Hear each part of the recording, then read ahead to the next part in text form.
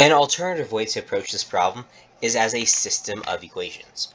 We can still go with those same variables that we used above, where the speed of the bird would be 20 kilometers every 1 hour, and the speed of the runner would be 4 kilometers every 1 hour. But we just have to break this down into our two motions. Once again, we are still trying to figure out how far does the bird travel. So that would be the total distance of the bird. So that would be the distance in the forward direction, so distance 1, plus the distance in the backwards direction, distance 2. So distance 1, we know, is the length, and distance 2 would be that, well, length minus position, like we saw once again. But instead of solving for it by writing a bunch of equations like we saw up here, just trying to focus on lengths and like logicking our way through it, we can treat this as though it were a graph. Because once the bird gets down to this position, its motion changes. We no longer have that positive 20 kilometer per hour velocity, starting with that initial position of 0.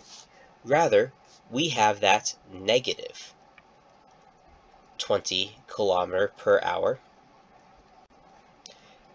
velocity, negative because it's going backwards, and then we have that new starting position of 8.4 kilometers, that total length we have here. In this region, once again, we would know that that person would be somewhat further along, and they would still be traveling in that same direction with that same velocity we're seeing above. They would just be at a new starting position. Now, if we want to solve this using our system of equations and having a position time graph, we know that the runner would start off at some positive position, and their position would increase at some constant rate of 4 kilometers per hour.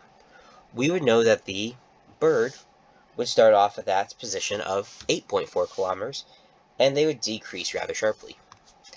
If we wanted to solve for this right here, that would be a time and position coordinates, and that x we can plug into that equation over on the left-hand side.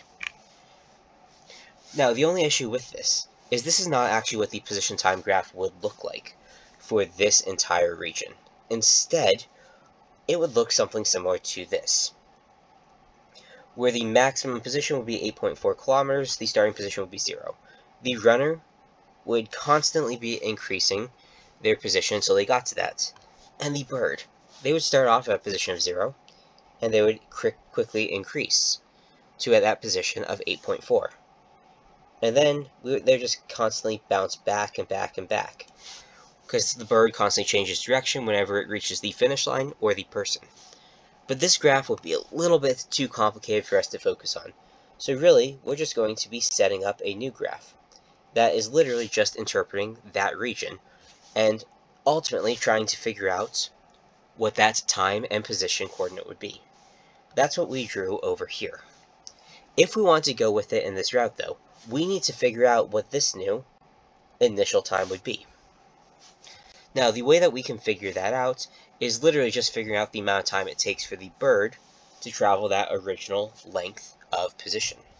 So, because it's a constant speed, we know that originally our velocity would be equal to our change in position over our change in time, which we can rearrange to be change in time is equal to change in position over our velocity, or the 8.4 kilometers over the 20 kilometers for every 1 hour traveled by the bird.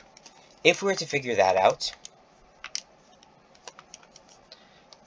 just type this into my calculator right now, we would say that that means that it would be 0.42 hours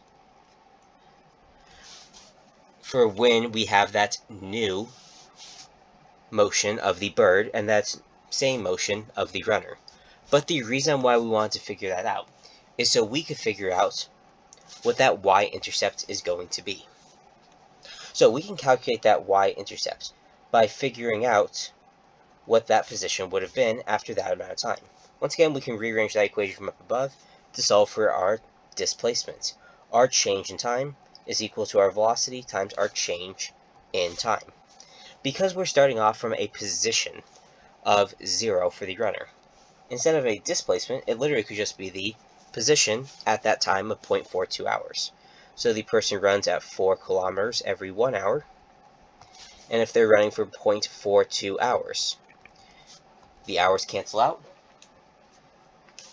and that means that their starting position would be 1.68 kilometers. The reason why this is going to be important is that means we can write two equations. We can write down a function to figure out the position of the runner. They are traveling at that velocity of 4 kilometers every 1 hour times how long they're traveling for, plus their starting position of 1.68 kilometers. We can write down a function for the bird to figure out its position. It travels in the negative direction at a rate of negative 20 kilometers every 1 hour times time, plus its starting position in the second region of the graph, which would be 8.4 kilometers, because it would be starting at the finish line. If we were to plug that in to a graphing calculator, we can figure out what the intercept point would be for these two functions. Now, when I plug that in, that means that they would intersect at a time of 0.28 hours. And that would be at a position of 2.8 kilometers. If I were to use that up in this equation up above, we could indeed figure out the distance that the bird traveled. It traveled 8.4 kilometers originally, plus 8.4 kilometers backwards, but it would have stopped after we got that 2.8 kilometers that the person and the bird had interacted at. So 8.4 plus 8.4 minus 2.8 would be 14 kilometers, which is how far the bird traveled. This is another way of solving for how far the bird traveled. We saw the way in the previous video and in the previous example here about how we could solve it by just doing some algebra. But if we want to apply our kinematics and our position time graphs, this would be an alternative way to do so.